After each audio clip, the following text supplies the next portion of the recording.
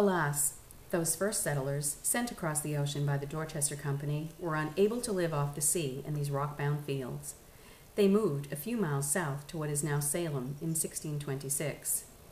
Then, within a decade, there were enough permanent settlers on Cape Ann to incorporate the town of Gloucester.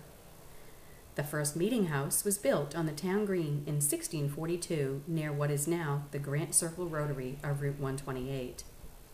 The city set this land aside as a public park in 1898.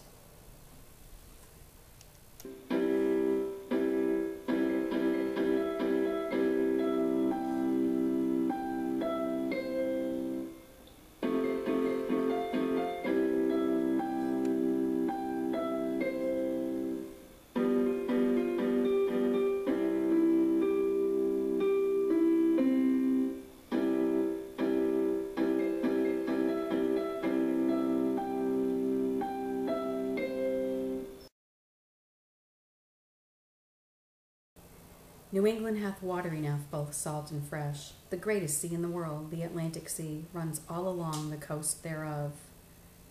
The abundance of sea fish is almost beyond believing, and sure I should scarce have believed it, except I had seen it with mine own eyes. I saw great store of whales and krampus, and such abundance of mackerels that it would astonish one to behold. Likewise, codfish abundant on the coast, and in their season are plentifully taken. There is a fish called a bass, a most sweet and wholesome fish as I ever did eat. It is altogether as good as our fresh salmon, and the season of their coming was begun when we first came to New England in June, and so continued about 3 months. Of this fish our fishermen take many hundreds together, which I have seen lying on the shore to my admiration. Yea, their nets ordinarily take more than they are able to haul, and for want of boats and men they are constrained to let many go. And yet sometimes they fill 2 boats at a time with them. And besides bass, we have plenty of skate and thornback, and an abundance of lobsters, that the least boy in the plantation may both catch and eat what he will of them. For my own part, I was soon cloyed with them, they were so great and fat and luscious.